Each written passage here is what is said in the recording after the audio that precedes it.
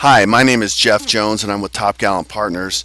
And today what I'm going to do is talk a little bit about the difference between a penetration test and a vulnerability assessment.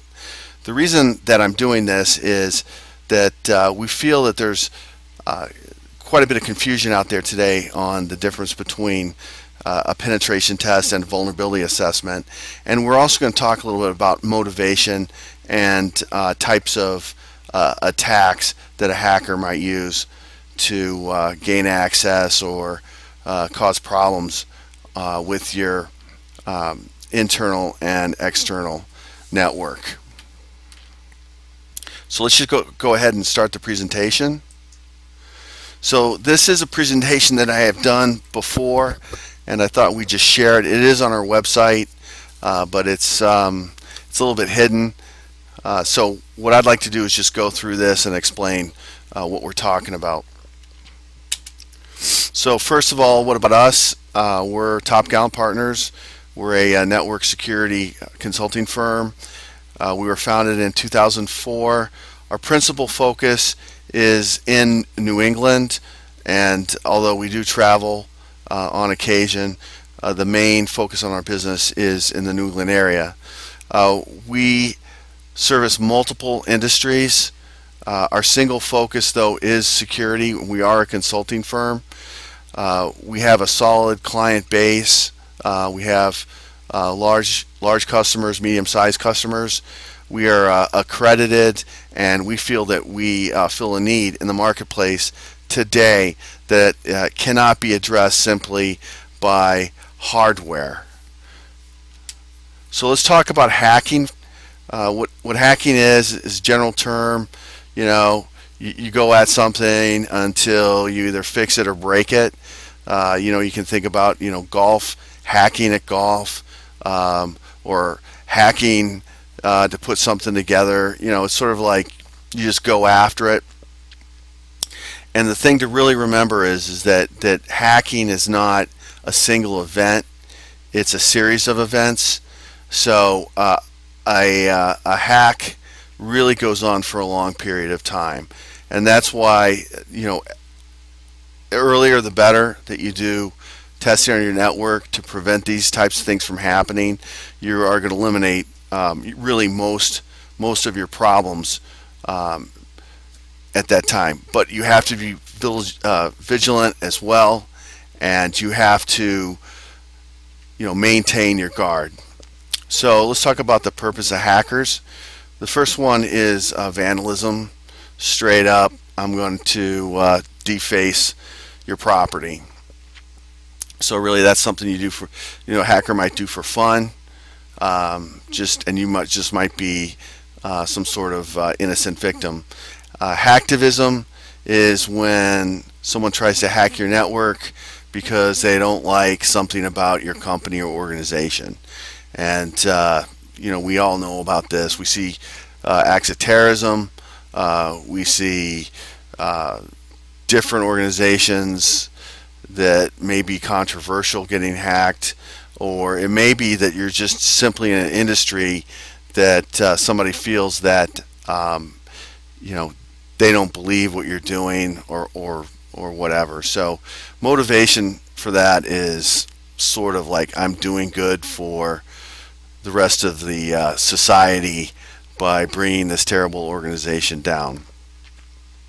The third one is revenge, which is always big, and that's really disgruntled employee, maybe a disgruntled customer, who knows, someone that has something bent especially for you that they want to go ahead and teach you a lesson through hacking. Fourth, information about your company, information about proprietary information. You can see this with maybe other nations hacking into companies here to steal patents or processes, and a variety of things. And the fifth one, which I think most people think is the reason for hacking, is money. and it is definitely a huge reason, and but it's not the only reason. So these 5 things really is what a hacker thinks could be its or his or her purpose. So here are five types of attacks. Six types of attacks that we see. One is denial of service. You might see the words DDoS, and that's a distributed denial of service attack, meaning it's coming from different places. But a denial of service attack is basically not letting you get on the internet or process your data and bring your business down. And more people are relying on the internet today. I know companies, cannot stand not to have internet, especially with, cloud technologies. The second one is what we call client initiated, and that really is when somebody sends you an email and you click on a website or a file and they create a connection into your device. So the third one is remote exploits, meaning that you can gain access to a network through the internet itself and not having to have an inside client click on something, create it. There's something wrong with the firewall, there's something wrong with the server, it's been engineered poorly. The fourth is social engineering. Social engineering is, the old con man trying to get into your business. And there's a variety of ways to do that. I'll talk about that a little bit later. That's something that we also provide. We'll go and call people up and ask them for their password, or we'll send them an email and see if they click on it. We'll follow somebody in. We'll do all kinds of stuff to help identify issues inside your business. And the last two, and I put these down. They're not really electronic type of attacks, but it really does fall in the category of hacking, and that's simple theft. Someone leaves their notebook computer with all kinds of information on it and it gets stolen, or somebody leaves their computer on the subway or a bus or in a rental car and simply lose it. And that's kind of an attack, but it's really a larger problem than that, and we look at that as more of a organizational issue. Why was that data on that device in the first place? And maybe this could be prevented somehow. So let's talk about a vulnerability assessment.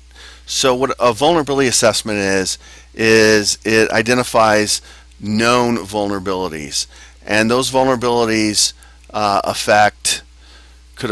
be affecting server software, web apps, firewalls, and those are both internal and external facing devices. So we do a vulnerability assessment. What we do is we do an outside one, we do an inside one. Why do we do an inside one? Because a lot of attacks these days are happening from email, from the client-side exploits. In fact, most of the hacks out right now are client-side, and that's probably where you're going to get in trouble first. So known vulnerabilities include published vulnerabilities by the software vendor, and what a software vendor does, or hardware software, is someone either tells them about an issue or they discover it on their own, and they're obligated to let everybody know about that vulnerability and provide some sort of a patch. And most vulnerabilities are usually fixed by patching. That's why patching is critical in an IT environment today. But vulnerability assessment doesn't prove that there's the actual ability to exploit these vulnerabilities. So a vulnerability may exist, but it may not be we may not be able to exploit it. So what a vulnerability assessment is going to do is it's going to tell you known vulnerabilities in your software, but it's not giving you confirmation that these exist. Now, the question is, do I need a penetration test? Is that something that, do I need to prove this? Sometimes you do. Sometimes it's a compliance requirement, and other times it's just good to know. So what we recommend is doing vulnerability assessments quarterly and penetration testing annually. Now, penetration testing is performed by Ethical Hacking. I'm a certified ethical hacker. That means that I work for the good guys and try to know as much as I can and be able to basically mimic what a person that has malicious means would do. So what we try to do is once we do vulnerability testing and find the vulnerabilities, what we do is we test those vulnerabilities against the current infrastructure of the client.